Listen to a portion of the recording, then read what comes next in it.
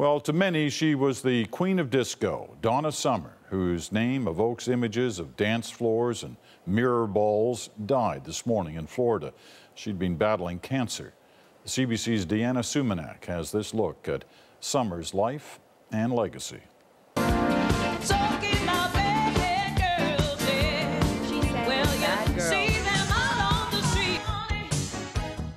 And women who worked hard for their money. With her big hair and even bigger voice, Donna Summer had the look and the sound of the late 1970s. Her music was everywhere, including disco-era Montreal, the site of Funky Town, a recent film written by Steve Galluccio. It was bigger than life. It had taken on. Donna Summer was the goddess, you know. She was bigger than anything.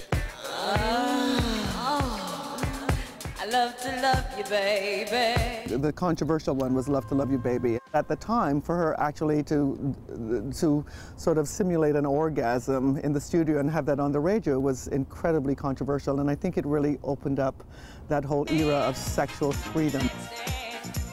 But as the 70s gave way to the 80s, it was a sobering time for Summer. She became a born-again Christian and stopped performing her risque songs. Miss Donna Summer. Around this time, Summer outraged many of her gay fans when she allegedly called AIDS a punishment for homosexuality. She denied ever making the comment and eventually reclaimed her status as an icon in the gay community. Summer continued to perform till 2008.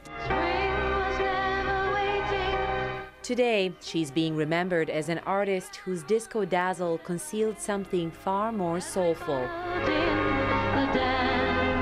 Her vocals on MacArthur Park are outstanding vocals, and there's so much pathos and passion and sadness in them, and I think a lot of that came from her spirit. Donna Summer was 63. Deana Sumanac, CBC News, Toronto.